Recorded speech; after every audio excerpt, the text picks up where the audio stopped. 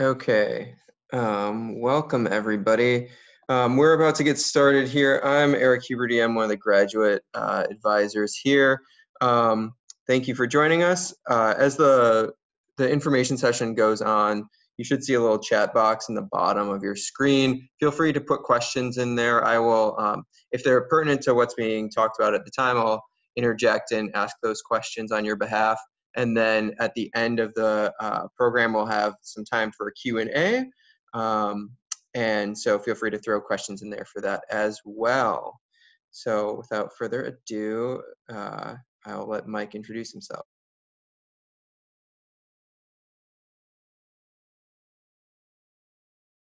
All right, you can talk. Hello, my name is Mike Brett. I'm one of the environmental faculty. I'm also a couple of different things, I guess. I'm the graduate program coordinator for the department, and I'm the associate chair for educational issues in the department. And I'm also one of the characters in this group of pictures here. So we have, let me count, we have 10 faculty in the environmental group. I'm the first one in the upper left-hand corner. I work with lakes and eutrophication lakes. We have David Buttman, who works with the carbon cycle. He has a joint appointment with the School of Environment and Forestry, Environmental Science and Forestry. We have Mike Dodd. He works with oxidation reactions in drinking water systems. Ed Kalogi, who works with pharmaceuticals and other anthropogenic contaminants in surface waters and groundwaters. Gregory Korshin works with corrosion and water distribution systems primarily. Tim Larson's air pollution modeler, and Julian Marshall is an air pollution impacts sort of person. He studies the impacts of air pollution on different socioeconomic groups. Professor Rebecca Newman studies groundwater contamination, especially with arsenic. Jessica Ray is our newest hire. Professor Jessica Ray just started in our department about a year ago, and she works with stormwater and contamination of stormwater. Professor Kaminsky's been here for a few years. She studies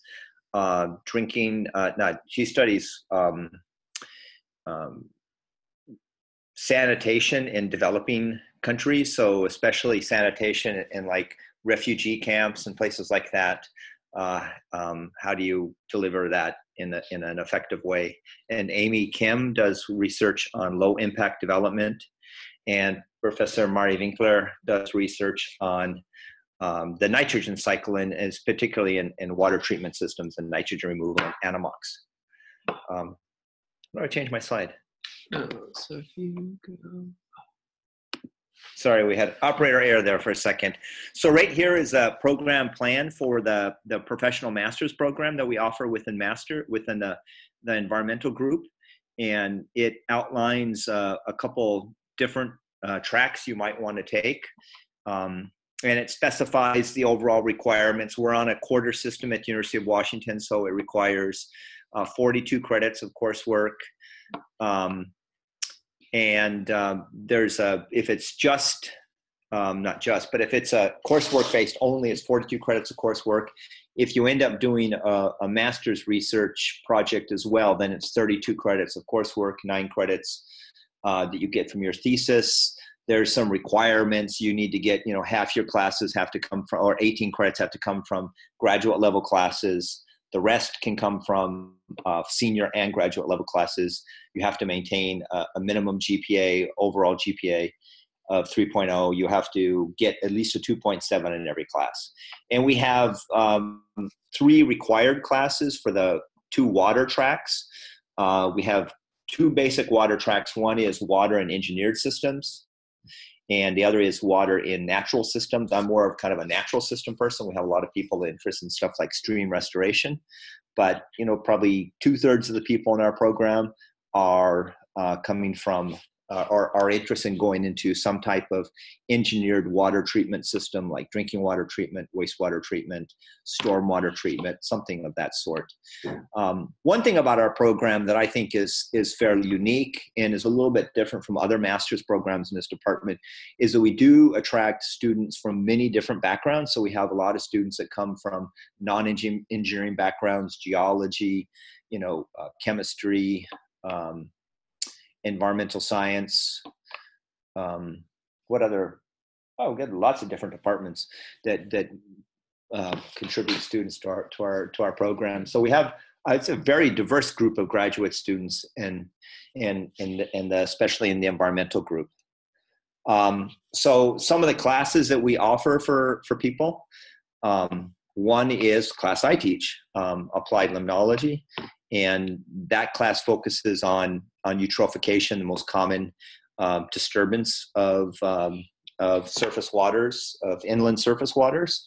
And there's a picture of me collecting a sample from Upper Klamath Lake in Southern Oregon, which has some of the worst blooms in North America and is only about 25 miles away from Crater Lake, which has the highest water quality in North America. So we have two lakes that have the almost completely divergent water quality located about 25 miles apart, and one is connected to the other.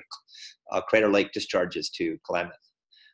Then we have one of our required classes is microbial process fundamentals, taught by Professor Mari Winkler.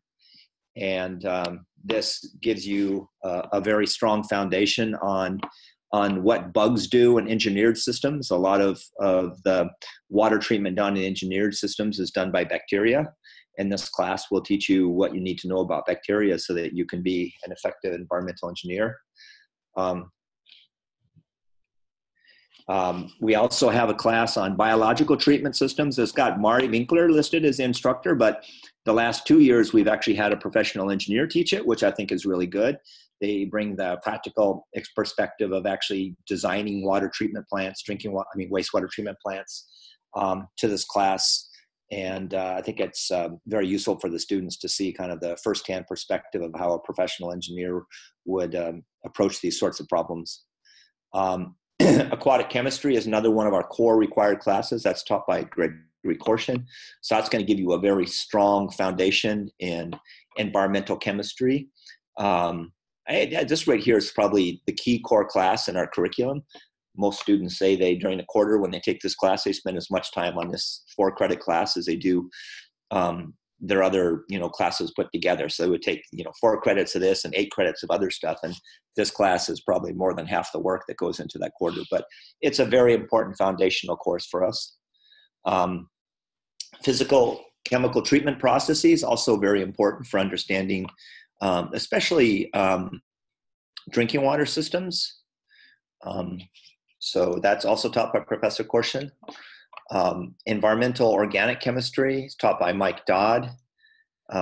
He's like I say, he's our big organic chemist person in this department. This is also one of our core required classes. So our 3 core classes are microbial process fundamentals, aquatic chemistry, and environmental organic chemistry. And then graduate class is taught by me called Lake and Watershed Management. And really what this class is it's best professional practices for environmental modeling. So we teach students how to assess and vet in environmental models to figure out whether the environmental model is properly characterizing the system it's being used to represent. So people oftentimes just pull models out of boxes and just start using them. And this class will help you develop the tools so that you would know whether a model is actually a fairly robust representation of the system it's being used to manage, or if it's not. It's important to know that, because if you're going to spend a lot of money managing a system on the basis of environmental models, you want to be fairly confident that the environmental model is a fairly good representation of the system that you're interested in. Advanced topics, so that's going to be taught by our newest professor, Jessica Ray. And I think, at least initially, she'll probably be covering a lot of topics that are related to some of the more innovative techniques that are coming out there for stormwater management. There's a lot of interesting ideas on how to deal with stormwater. There's in the Seattle area, there's a huge amount of money being spent on issues related to stormwater. There's a huge push by both King County Metro and Seattle Public Utility, Seattle SPU, to deal with combined sewer overflows. And so both Seattle City and King County are spending about $1.5 billion dealing with CSOs in the next decade. So there's a whole lot of infrastructure being put in place. There's a lot of research needed to support that infrastructure. And there's a lot of really interesting challenges associated with the quality of water, the low quality of stormwater and the low quality of these CSO discharges. Another class is environmental chemical modeling by Professor Rebecca Newman, and I mentioned her earlier. She does a lot of research on the mobilization of arsenic in groundwater systems and in different parts of the world, but a lot of her work has been done in Bangladesh, where they have real major problems with arsenic contamination of groundwater systems. And so a lot of that is got to do with redox conditions and how those affect the solubility of different constituents in groundwater. So arsenic is much more soluble in anoxic conditions. And so Professor Newman helps you understand how to represent that, using mechanistic models, numeric models. That's the end of what I have to say right now. I want to say a few general things about our graduate program that I think are worth knowing. One of the things that we're trying to do with our graduate program that I think will help out incoming graduate students is that we're trying to line up the coursework that we offer in our program so that graduate students can take all their classes either on Monday or Wednesday, or alternatively take them all on Tuesday and Thursday. So in some quarters, we'll strive to offer all our classes on Monday and Wednesday, and other quarters we'll strive to offer all our classes on Tuesday and Thursday. But within a particular quarter, we're going to try to offer all the classes on the same 2 days. And the reason that we're trying to do that is because a lot of the students that enter our professional master's program are working part-time in some of the local engineering firms. The job market in Seattle right now for environmental engineers is actually fantastic. I don't know how else to characterize it. Everybody's getting jobs, and a lot of people get part-time jobs that they do while they're in graduate school. They develop, some, rapport with the local firms, get to know what's going on around here, and they want to be able to have their work week set up in such a way where they can focus some days on their, part-time job and other days on their courses. And so we're working really hard to try to accommodate that. And I think we're making some good progress. We're pretty close to that. The other thing that we've done recently to help out graduate students in the department is that we've turned over our entire seminar series to be operated and run by the graduate students. And we've had a tremendous boost in the interest in the graduate seminar series now that we've turned it over to the graduate students. They apparently are capable of picking much more interesting seminar speakers than professors are. And so we're trying to do some things to really improve the experience for students, for graduate students in this department. So that's what I have to say for now. Now, Professor Erkan Istanbuli is going to speak about the hydrology and hydrodynamics group. I'm not muted, right? Okay, good. Okay, hello. My name is Erkan Istanbuloglu. I'm a professor in this department. I'm in the hydrology and hydrodynamics area. So this is essentially that we have 10 faculty in the hydrology and hydrodynamics area. Alex Horner Devon is in hydrodynamics, and he works on, he studies plumes in rivers and estuaries. Faisal Hussain, he's a hydrologist. He focuses on satellite remote sensing, water management projects in developing countries. Professor Lundquist primarily works on snow and atmospheric modeling as related to snow and extreme events. And I'm a hydrologist, and I work on mostly hydrological modeling, ecosystems modeling, and modeling of geomorphic processes in relation to hydrology and ecosystems. And I have a growing interest on in the built environment as well, in the context of net zero, carbon neutral concepts. And David Sheen is Professor Sheen. He's is one of our newest members. His area is on satellite remote sensing and remote sensing through unmanned vehicles like drones and other things. I mean, he has a great tour shop that, I mean, he flies drones and he collects a lot of data at less than a centimeter scale resolution. And he analyzes the data sets with respect to changes on the landscape and so on. And Professor Jessup is in the hydrodynamics group. He focuses on oceans. Professor Thompson, also in the hydrodynamics area, and he's largely interested in harnessing energy from waves. Professor Nyssen runs the computational hydrology group. He has a fairly large modeling group. He is largely interested on climate change impacts on hydrology and water resources. Professor Kumar is interested in hydrodynamics modeling, setting up very sophisticated models to examine flow dynamics and sediment transport in rivers and oceans in coastal systems. Professor Newman is a sort of the joint member between our hydrology and hydrodynamics group and the environmental sciences group, and she studies groundwater contamination with respect to arsenic, and she has a lot of interest in the developing world. Our program sort of a summary of our program is that in our classes, we focus very fundamentally on physical processes. You would have a very sound physical understanding of the freshwater and saltwater in general, within the context of the landscape and in different reservoirs of the landscape. Building on this sort of traditional hydrodynamics understanding, we also use more advanced methods like modeling, environmental observations, and monitoring in combination with modeling, advanced surveying, satellite remote sensing, data analytics, and cloud computing in our classes. You will see that some of these classes would be focusing on, let's say, satellite remote sensing and surveying, but some other classes would be using that satellite remote sense data for calculation of certain hydrological or hydrodynamic phenomena. And more we start integrating data analytics. In other words, sort of the big data science and computation in our classes.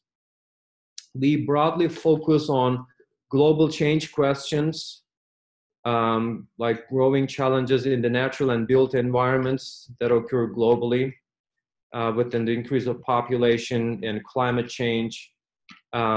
We study freshwater resources across the globe, and we're also interested in energy from water and waves, and sort of within the context of green energy. With building on these solid background and modeling and technology expertise, you would also have a lot of interactions within student groups. Students here work closely with faculty. We have one-on-one meetings with our students, whether you have a PhD student or a master's student. We always interact with you on a weekly basis, essentially. And we also have local professional committees, such as the American Water Resources Association and American Society of Civil Engineers student chapters that focuses on hydrology and hydrodynamics field. And we also have University of Washington Freshwater Initiative that is largely run by graduate students and professional master's students. And they have their own meetings, they invite speakers, they organize seminars. It's a very interactive group and live group. So we have a lot of interactions to that end. There's a lot of opportunities. We have field trips. A number of our faculty does field work, and they may require help with the field data collection and analysis.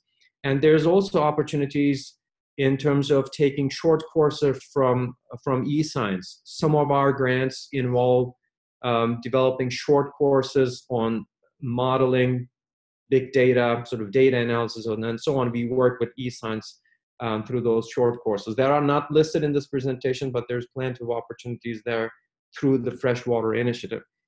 This is a video that was developed by one of our professors, Faisal Hussain. I'm not going over this, but you can play it, so it sort of summarizes our group and our classes.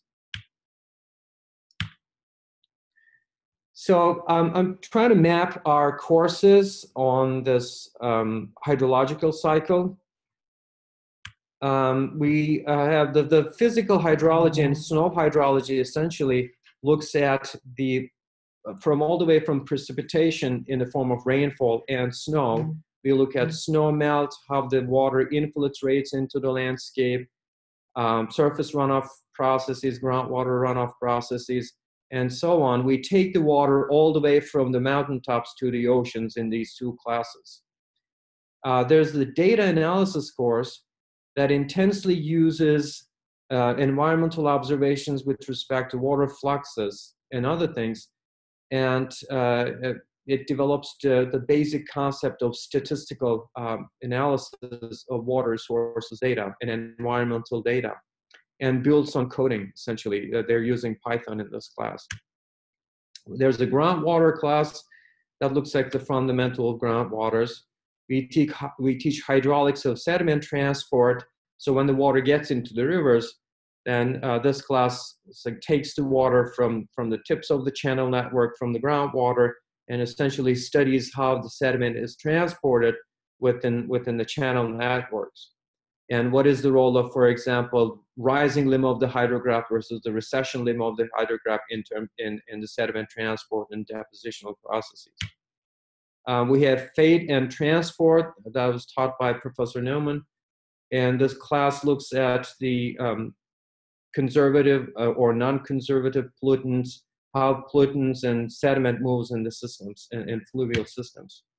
There's water management course that focuses on the water management projects, managing reservoirs for residential uses, industrial uses, and sort of gets into the concepts of programming, like linear programming, dynamic programming concepts in managing and water resources seasonally and in terms of reservoir storage capacity. Coastal engineering looks at a lot of modeling in the coastal engineering class that looks at how the coasts respond to the forcing from the ocean through waves.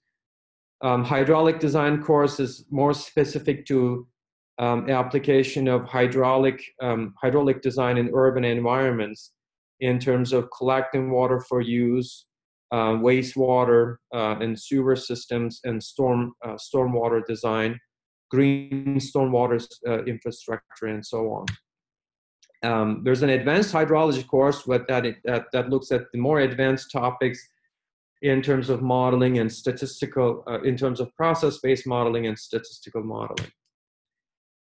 Our program, if you're interested in the professional non-thesis option, it is largely oriented towards essentially solving problems in the area of hydrology and hydrodynamics. So it's practice-oriented. A number of our classes have examples that are directly related to application. While we have very fundamental theory, we have very sort of basic applications towards practice as well. And you can complete this within, you can do it within a year or maximum in 2 years, depending on your schedule, because some people may want to work part-time and take classes in 2 years. So it would fit on your schedule. If you're interested in a thesis, master's thesis track, usually it takes between 2 and 3 years, depending on whether you need to do a lab experiment or not and how your results go. but usually 2 years and 2.5 years is sufficient for a master's thesis. PhD could take 4 years or 5 years, and it would depend on the research project. Like, I'm not going to get into the details of the number of credits because Professor Brett already went over it. I don't want to go over time. But we, in our program, and we have 3 main areas within the hydrology of tracks, 3 tracks within the hydrology and hydrodynamics, and that are hydrology, hydrodynamics, and fate and transport. You have core courses that we expect you to take for each of these. And there are 20 credit core courses that, whether you're doing hydrology, hydrodynamics, or fate transport, we expect you to take, or you may want to consider taking them. And these include the groundwater flow course, hydraulics of sediment transport, data analysis in water science, fate and transport, physical hydrology, and either water resources systems management and quantitative water management. I mean, these are largely the hydrology courses, but I see some of the hydrodynamic students and fate and transport students come and take my physical hydrology course, for example, or water management course. So the program is very flexible, but you have like the 20 credits that you talk to your advisors and we expect you to take. And a bigger list of that is that with respect to the 3 different tracks of these courses. This is the list. This is the elective lists. And these elective lists, again, based on your interest, you talk to your program advisors, and you can pick these elective courses in order to make up that 42 credit. And within that 42 credit, I think there's also seminar included in that too. And 33 credits is the coursework, essentially, that you have to complete. If you're doing a thesis. If you're doing a thesis. If you're not doing a thesis, then you just go up to 42. You go up to 42, including 1 or 2 credits for seminar, right? So in this list, the yellow colored section is some of the electives that you can go and take from other departments. There are a number of electives from the Earth and Space Sciences department, from the School of Environmental and Forestry, and from urban planning. But talking to your program advisor and based on your career goals, I mean, if you come up with a course that you really want to take that's not in this list, that's totally fine. I mean, you can take courses from, let's say, from computer science department if you're interested in more data science issues, or from the e-science. The advantages of professional non-thesis program is that you can finish this in less than a year or within 1 academic year if you really want to do it in STANS, and it's doable. So we designed this program so that you can essentially finish it within a year. But it caters to working professionals. Some students work and take classes. So you could do 1 course, for example, per quarter, or 2 courses per quarter, and you can do this for within a year and a half, or maybe within 2 or 3 years, depending on how you want to do it. And it's designed to be paid per credit, so you're not penalized if 1 versus 3 years. If you extend the time frame to more than 1 year, you just pay for the course. And it's very flexible in terms of student. So the program is very flexible, like I said, based on your interest and your schedule. There are a lot of opportunities both within the greater Seattle area in terms of work experience. Within the Seattle area, within the Washington state, and elsewhere, of course. There's a number of consulting companies like Brown and Caldwell is one, CH2M. But like Professor Brett also mentioned, there's a huge problem with the stormwater management in this region. There's a lot of new project that requires new engineers and scientists. So there's plenty of jobs that are created in this region. And there's opportunities with the Army Corps of Engineers, U.S. Geological Survey, King County in Washington, and the Department of Ecology. And there are some testimonials from previous students which we encourage you to read before you make decisions. Okay, I'm just going to briefly go over the classes. The physical hydrology is the class that I teach. Essentially, it focuses on the physical properties of water, from precipitation to essentially the water gets to the water lakes and oceans. We look at all the processes. It's theoretical based, very fundamental. And I'm also integrating cloud-based computing in this class because I have some project that relates to computing using browsers. So we're looking at some numerical model applications using code online. Groundwater hydrology, Professor Newman teaches this course. Again, it looks at the fundamental of groundwater transport and how contaminants also interact with groundwater transport. Open channel engineering is another fundamental course that we want our students to take. Professor Jessup is teaching, and it looks at the natural streams, structured or man-made streams in the built environment. It looks at the impacts of floods and flood control, studies fish passages, and they also look at more recent events, like they have stories of more or anecdotes of the more recent events, and they sort of build some calculation analyzing more recent flooding events in this region. So it's very practical, but also at the same time with strong theoretical basis. Hydraulics of sediment transport taught by Professor Horner Devine. Again, both natural and the man-made systems are examined, but building on the open channel principle, sediment is integrated in this. They look over different sediment transport equations and their behavior in different systems and estuaries and where the streams meet the oceans. I teach hydraulic design for environmental engineers. I think this class is becoming more and more popular. In this class, this is very practical, solution-oriented engineering course, largely.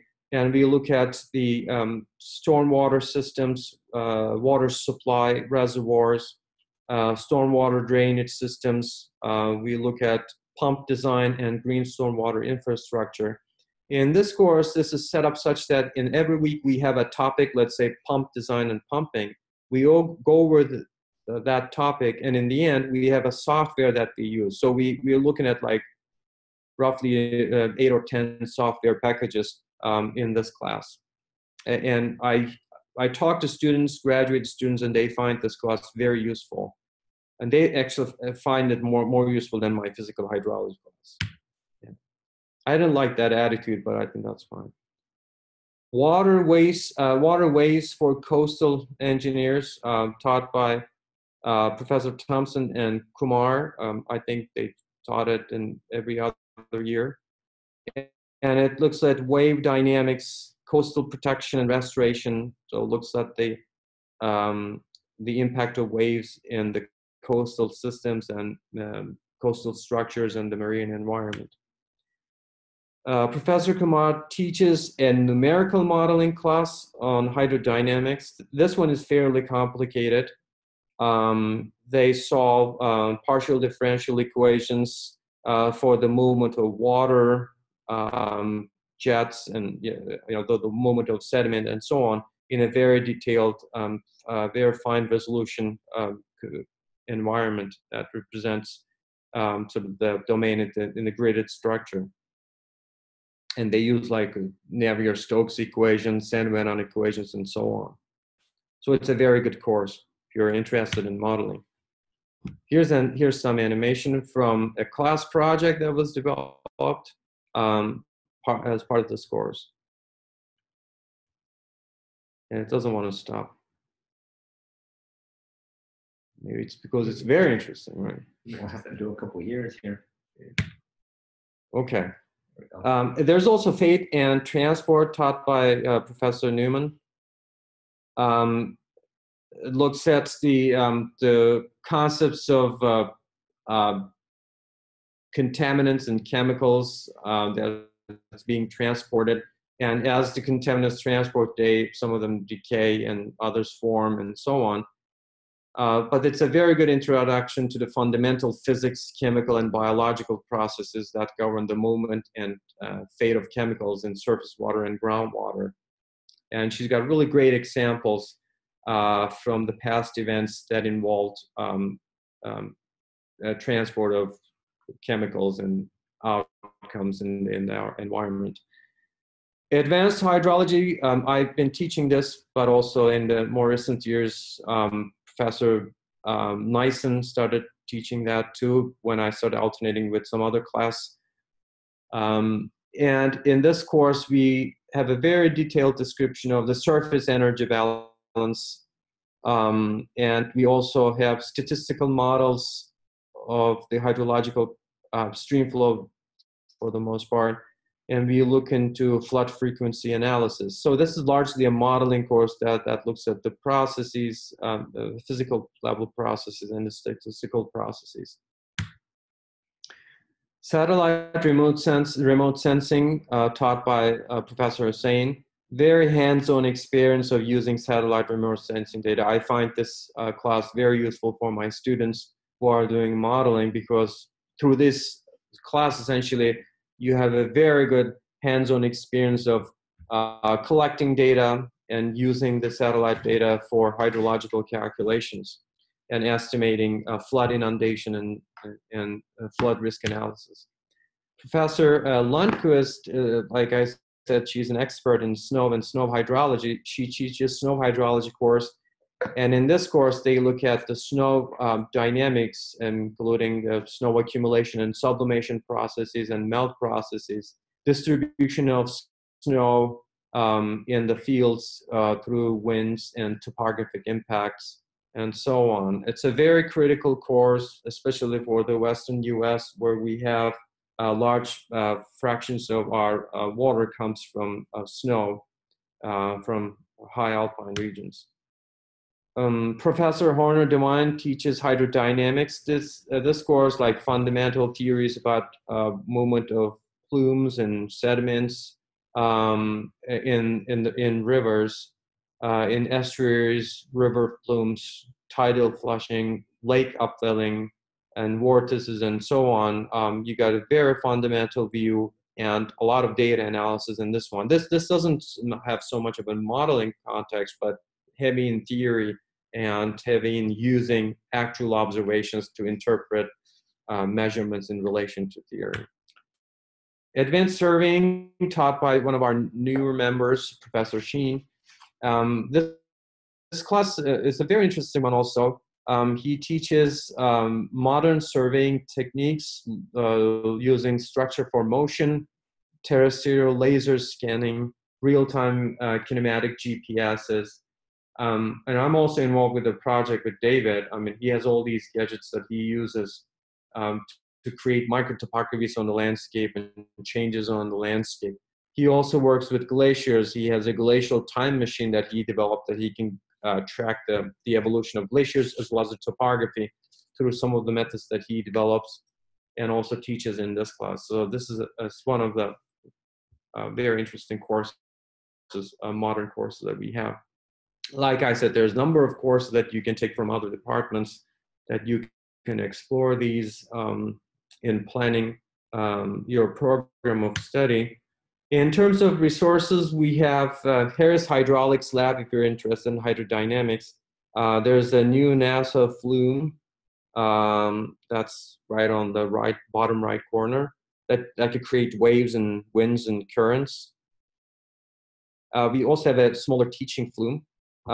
There's the flume on the bottom left, or that's more like a basin that is used for estuary experiments.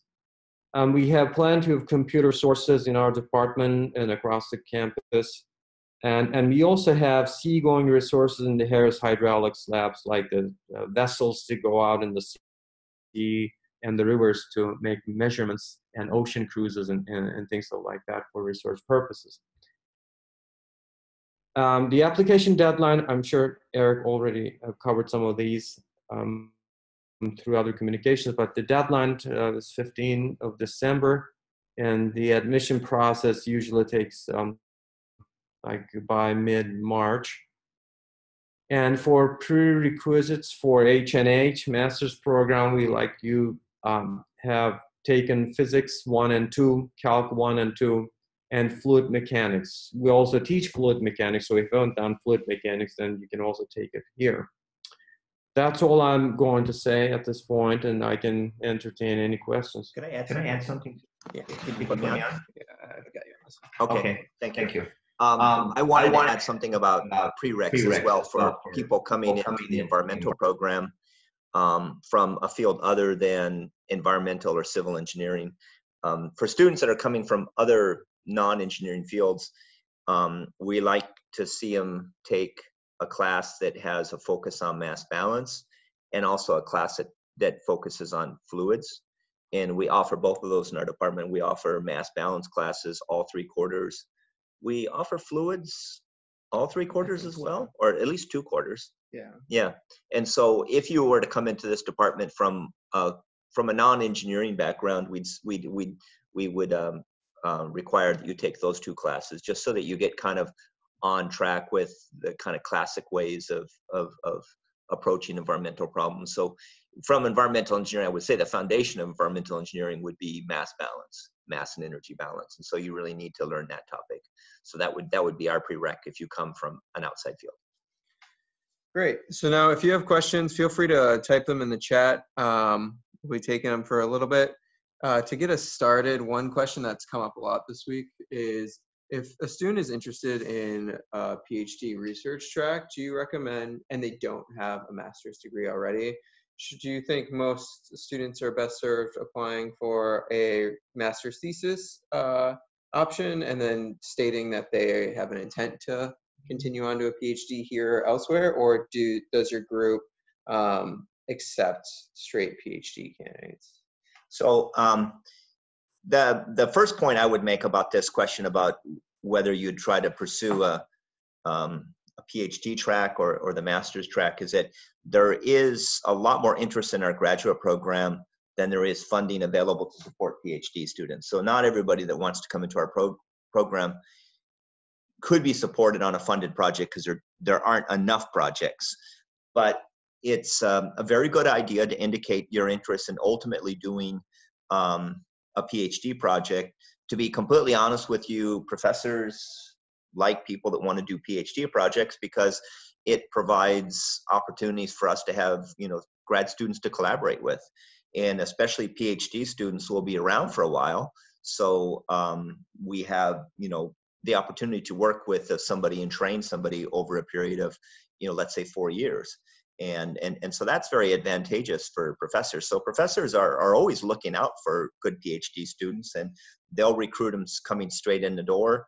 Another thing that does happen is it's common for professors to recruit PhD students out of our current pool of professional master's students. If somebody has a student in their class, it really seems like they're enthusiastic about a topic that the professor has funding for, then that might be the best fit for the project. And that happens a lot. I would say, I don't know, maybe half our students get recruited out of the professional master's program, but not all of them, not all the professional master's students end up doing a funded research project. And, a fair fraction of them don't want to because they come here and they want to get out into the job market as quick as possible. And the easiest way to do that is to come in here and to finish up in 3 or 4 quarters. Or finish up in 2 years and work part-time is a very common scenario for the students that come in here. So both options are available. If you ultimately do want to do a research project, then the best advice is really to get to know the professors and find out what kind of research they're doing and look for opportunities that really line up with, your interests and the project that's available.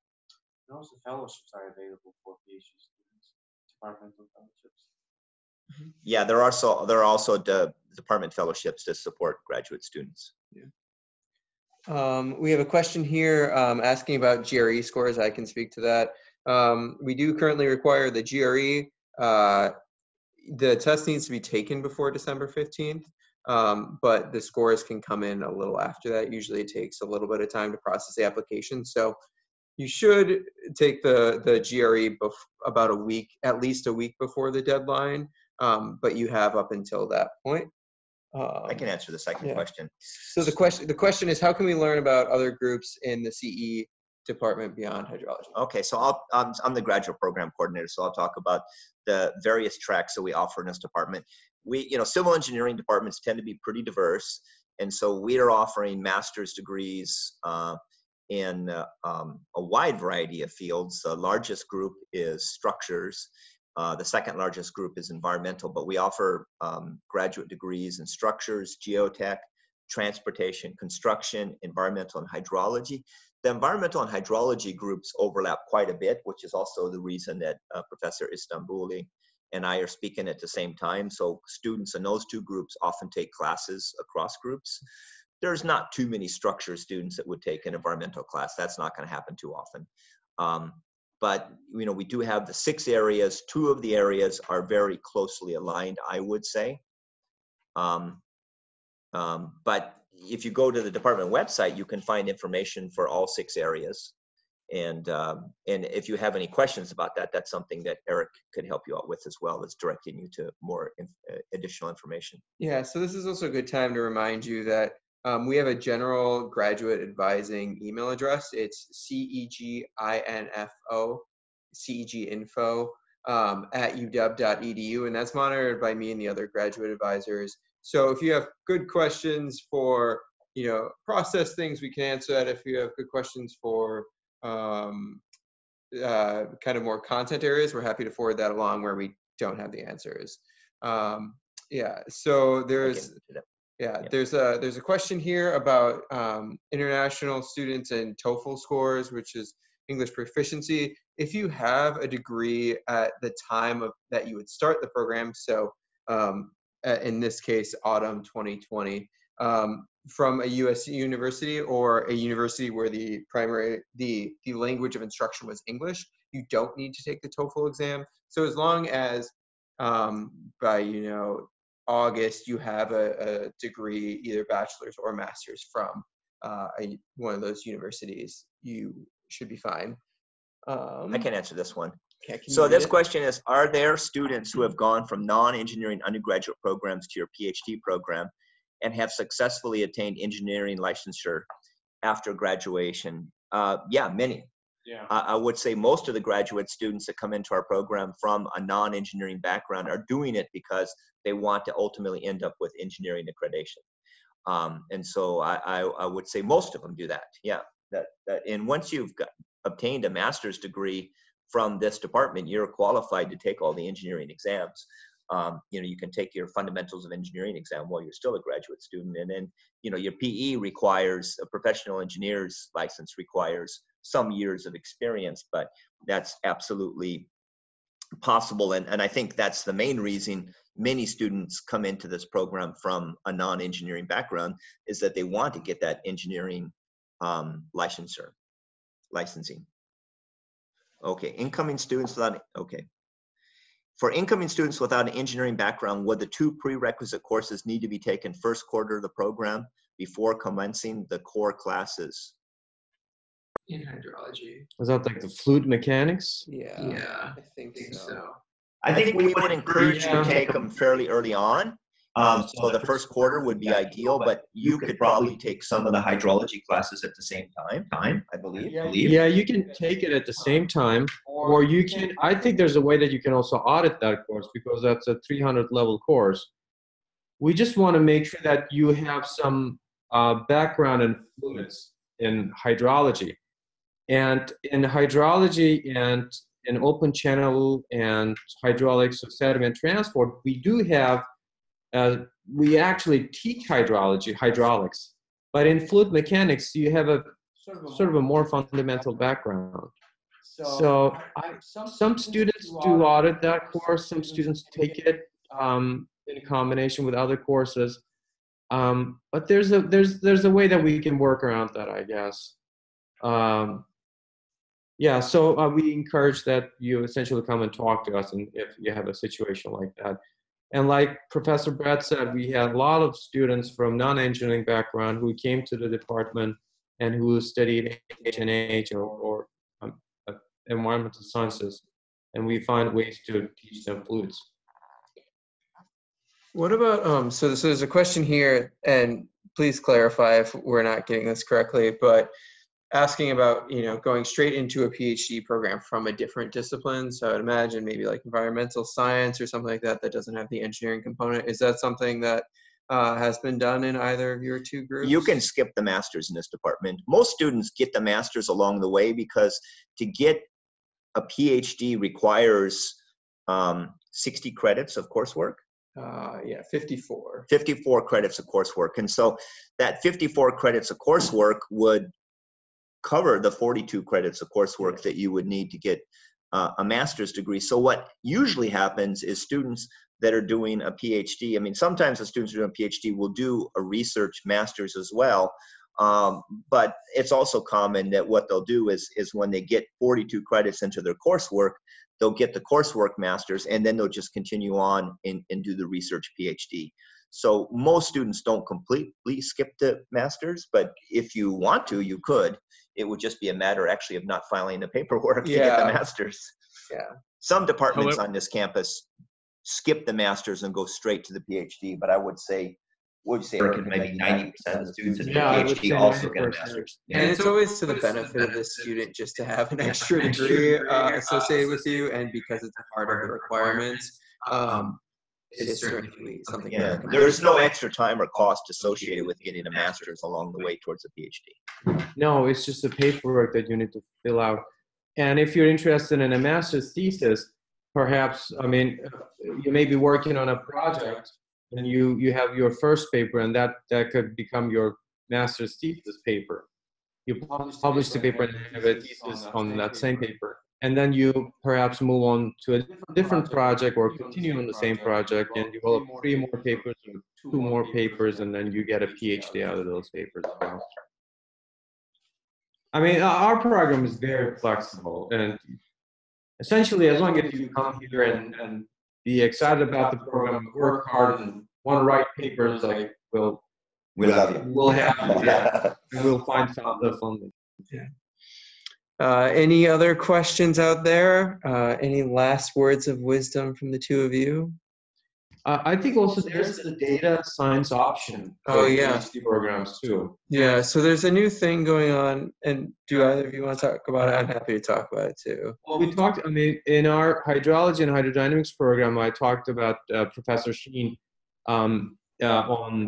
He's an expert in application of data, of big data sets in terms of representation of the geospatial variables of the data. So he pioneered a data science option.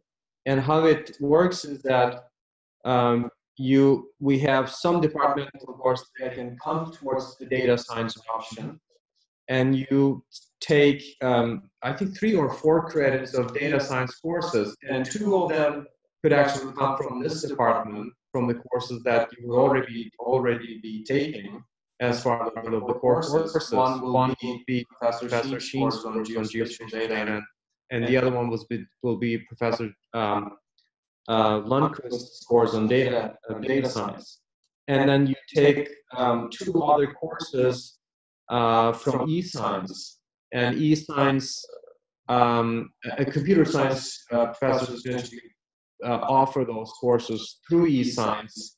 It may not be as difficult, as hard as a computer science student, but it's sort of a version that is more applicable for engineers and scientists who are dealing with big data. So I think that would be an exciting option this starting in the next year. I can answer the next question from Rico. Rico asks, states, I'm really interested in water quality, water reuse, and recycling projects. Which professor will be the best to be in contact with? The people that would do that kind of stuff would be Professor Jessica Ray, Professor Mike Dodd, Gregory Korshin. I'm a water quality person, but more for natural systems. I'd also recommend that you look at Professor Rebecca Newman's profile carefully. She does water quality more in groundwater systems. But for the more engineered systems, I would look at Professor Korshin, Dodd, and Ray. And also Ecology has some interesting stuff that would be that would fit in very nicely with this as well.